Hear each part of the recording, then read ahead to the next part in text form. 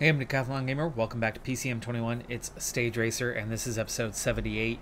We're in the Giro. It is stage 7, and it's a punchy stage. I did not expect there to be time gaps. I was not going to film this one at all, but I also knew that if I quick simmed it, there would be time gaps, and we might miss out, so I took it upon myself to just kind of get through the stage. But now that we are approaching the end with 14K left to go, 13.5K left to go, we find ourselves with a final breakaway rider remaining, Hofstede, and a peloton of just 21.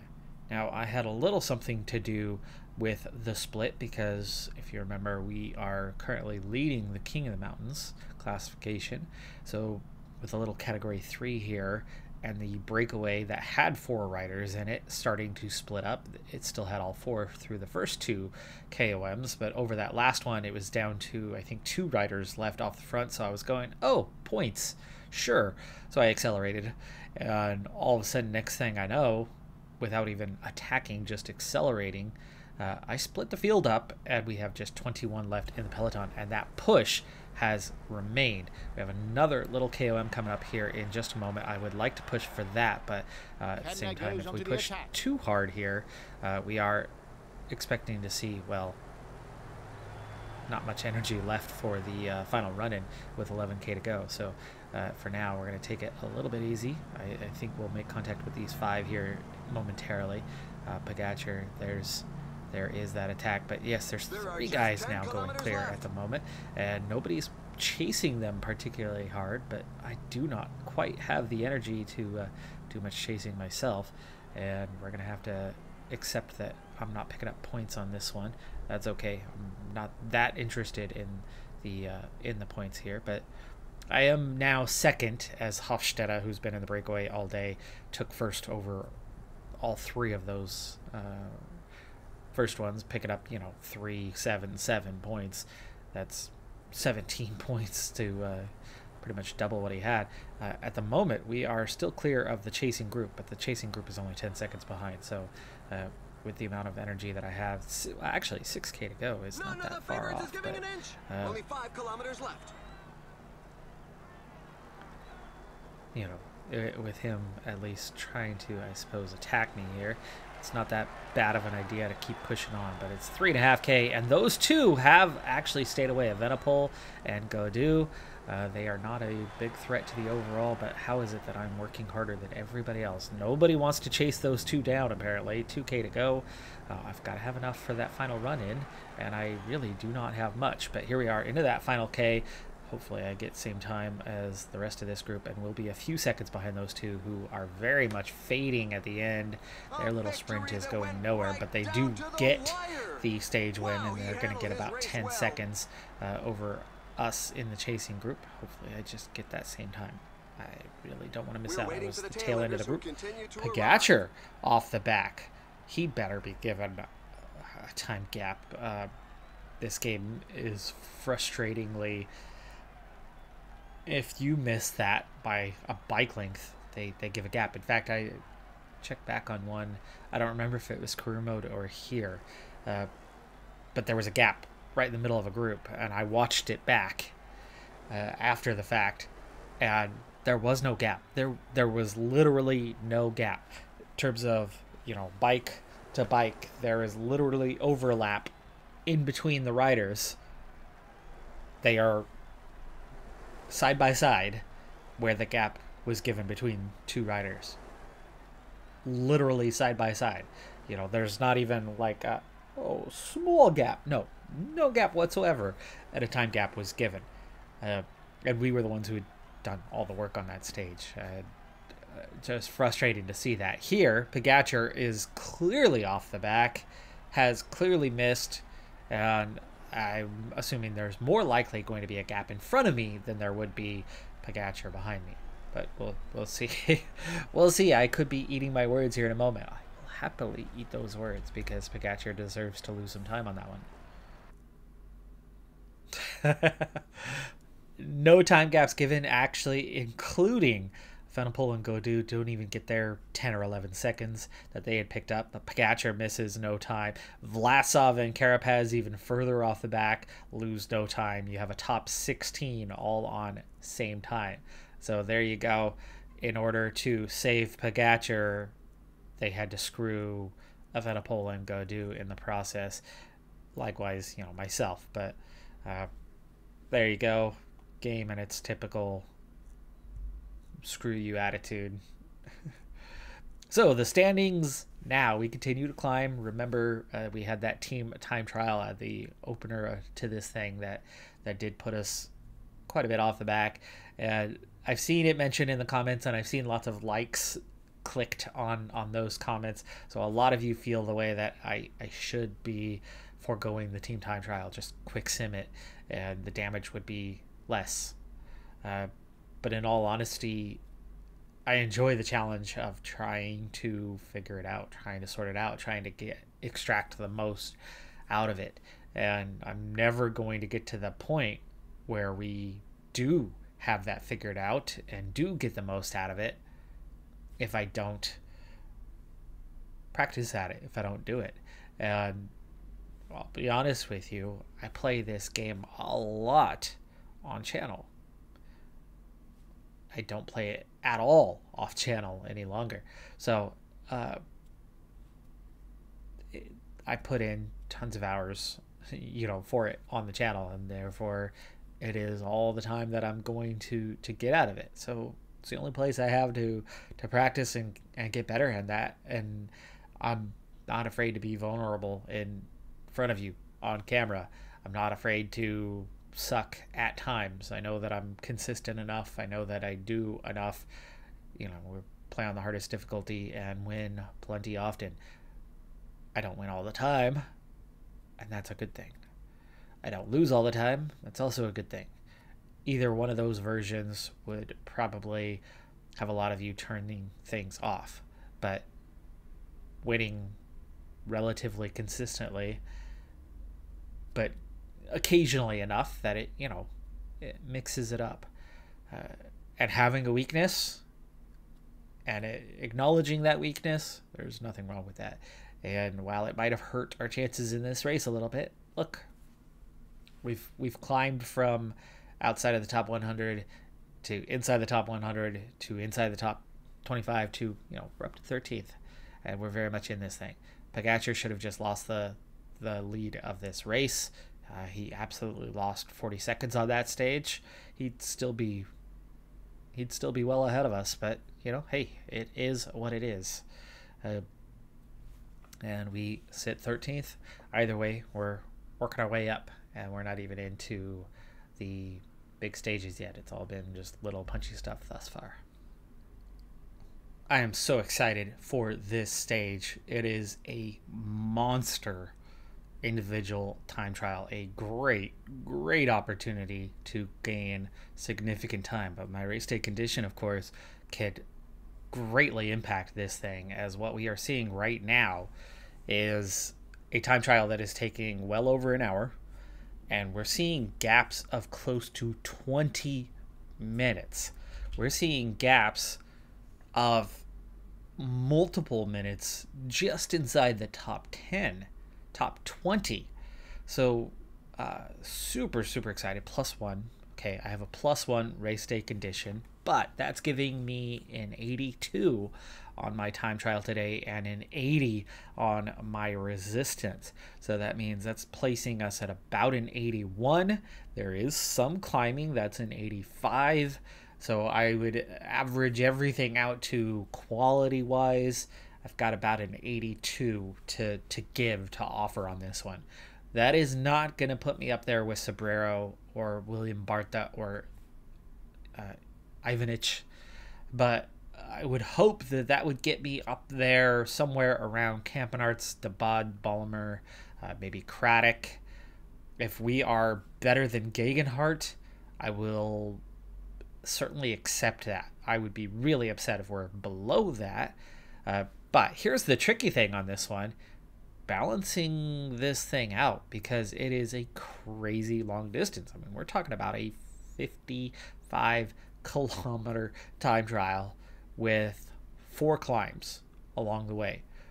1 easy climb in the middle. We've got 2 climbs very early on, and what I'm seeing is a lot of riders are going fairly hard through these first couple of climbs early on, and then settling in, and then saving some for the finishing climb, which is definitely not the easiest. Here's that middle climb that's fairly easy, fairly routine. You got a couple downhill sectors, and here is that initial 2 initial climbs.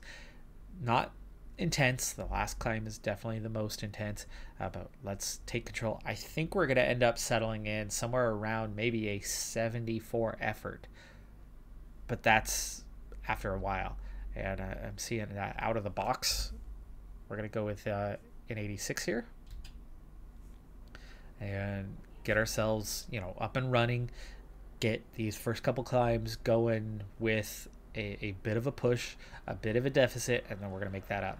And I think that's going to help us get, out here quickly and really set off and make up some time early.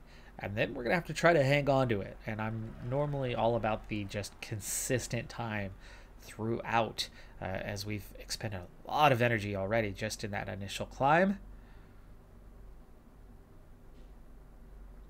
I see others kind of doing the same. I do want to kind of back off for the descent here, though. I don't know why I would put in much effort for that one.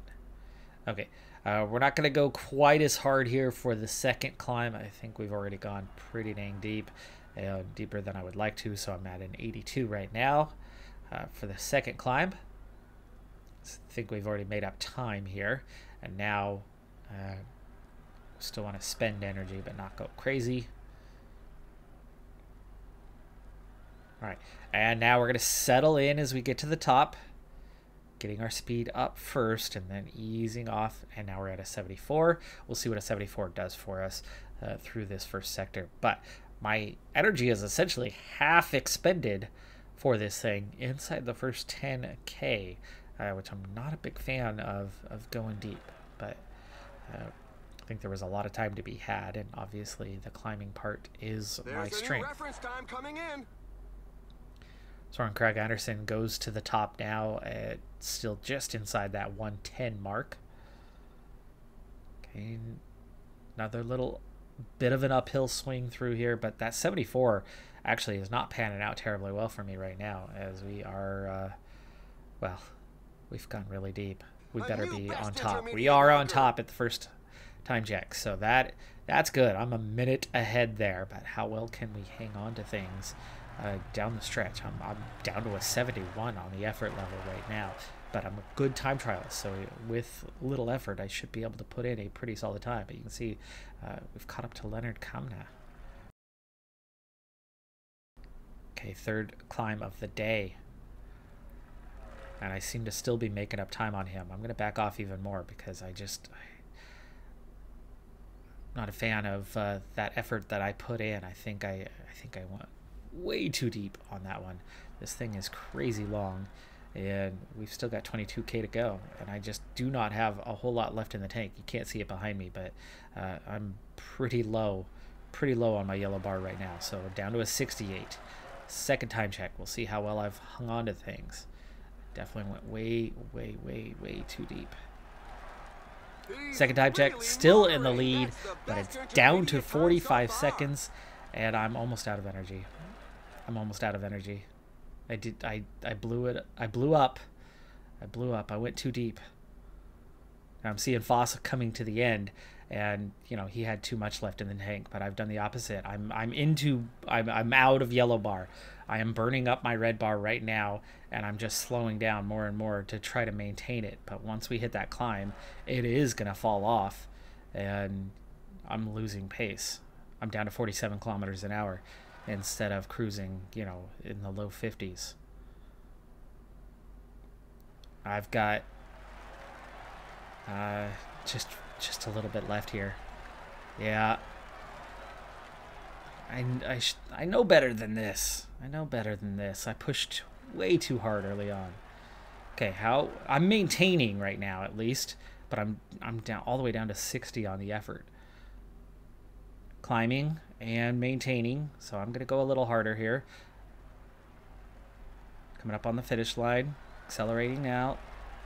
And out of energy. Down to 20th. Down to 20th. Minute 49. I lost 2.5 minutes in that final sector. 2.5 minutes lost there. Now, of course, I had gained a minute in that first sector on everybody, which was awesome, but going too hard too early. That is why I like to maintain consistency. It usually pays off. I usually do really well. That was a poor time trial on my part. Already dropping one place, so that's one rider ahead of me, and we're going to see some others. Definitely going to see some others. Yeah, this was far from my best time trial.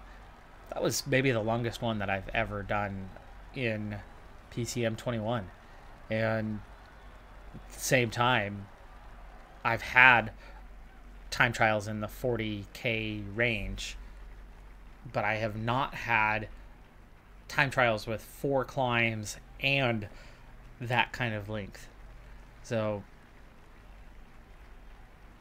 seeing my teammates go deep early, I only went deep for that first climb, but even then, that was just ridiculous. I do get into the top 10, however. I mean, it was still way better than most of those guys.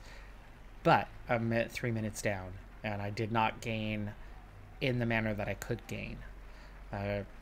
So for that, I'm disappointed in myself. I could have done so much better with that one. But like I said, I'm not afraid of being vulnerable and going for it. And I went for it here, and it did not pan out in the manner that I would hope. All in all, it's still a game. But I think if I played it the way I normally play it, conservative, consistent, I would have gained significantly more, minimum a minute, and we'd be higher up the order than we were. I think there was far more time in me than what I gave on that one. But trying new things is not something I'm opposed to. Foss put in a really good time on the stage here. Yeah, I think minimum I would have been a minute better, which would have put me quite a bit higher up. I would have been about 6th at this point. Probably in between Dumoulin and Bernal is where I would expect to be based on a more metered approach to that one instead of coming out aggressive and then settling in.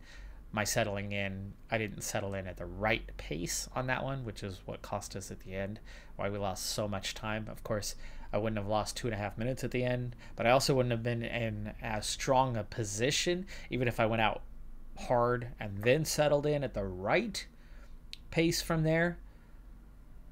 That pace was just way too much. Somewhere in between would have worked.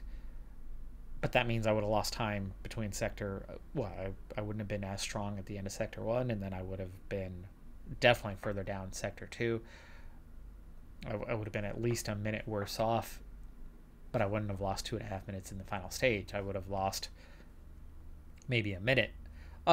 Anyway, hard to estimate, but I know for sure we'd be higher up. That was far from my best time trial. But like I said, I'm unopposed to trying new things and seeing how they go.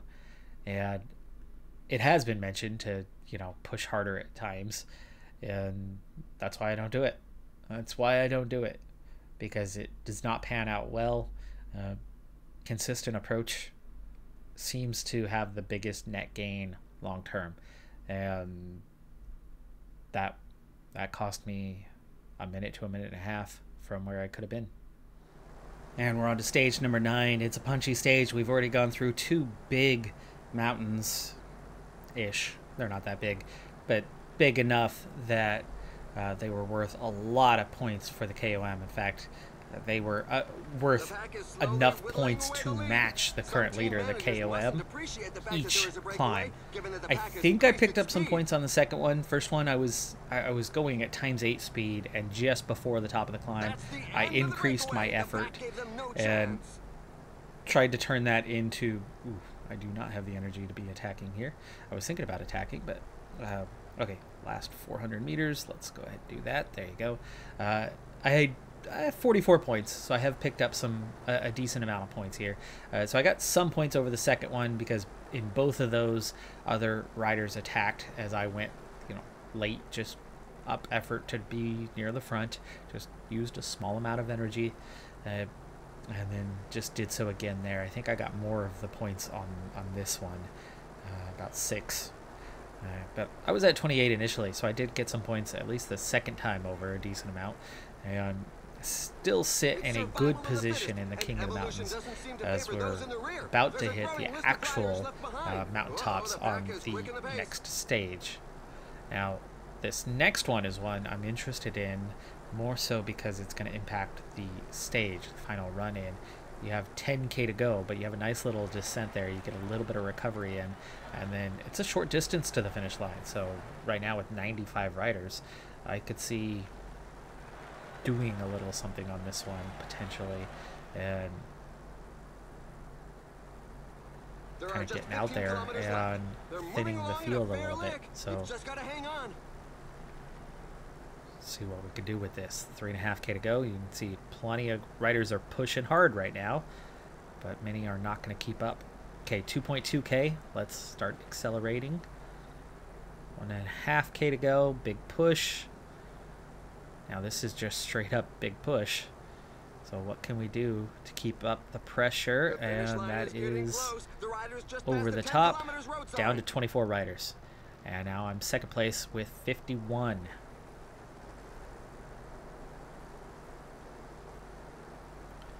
It did thin the field, but it came back together, but we're seeing a huge acceleration right now. This is 10-15 riders trying to attack.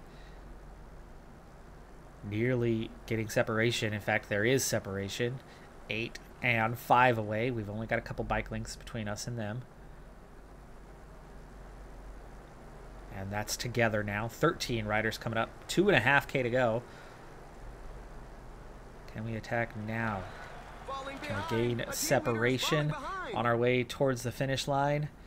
We are 9 seconds clear, but I'm out of red bar, so they're going to come back at me, and it's... yeah, I tried to surprise them. I'm never going to beat them in a sprint head-to-head. Pogacar, Bernal, go do. But I am in a small group of 13, crossing the finish line, ahead of a chasing group of 37, 22-second advantage. Probably not going to give it to us, knowing this game. Yeah, no time gaps given until 55th place at a minute 55. Of course, game does that to you all the time. So we remain in 9th place. Again, that time trial clearly could have gone better than it did. But all in all, I was actually 4th among all of the contenders. All those riders in the top 20, I was 4th on the day compared to everybody. So it wasn't bad. It just... we know, you and I both know, based on where I'm normally at with time trials, that we could have been higher than we were. That 81, 82-ish average across the board, I should have been, top 2, top 3, but I was 4th. I know there was a good minute more than what we got out of that. But either way, it was enough to get into the top 10, enough to start being a part of what is to come, which is the mountain stages. And we're not in terrible shape right now, but that team time trial certainly cost us a lot, and that time trial individual on this rare occasion actually cost me a little bit. That's going to do it for this episode, though. I'm Decathlon Gamer. Like, comment, subscribe, and I'll see you next time. Have a good one. Be safe out there. Bye for now.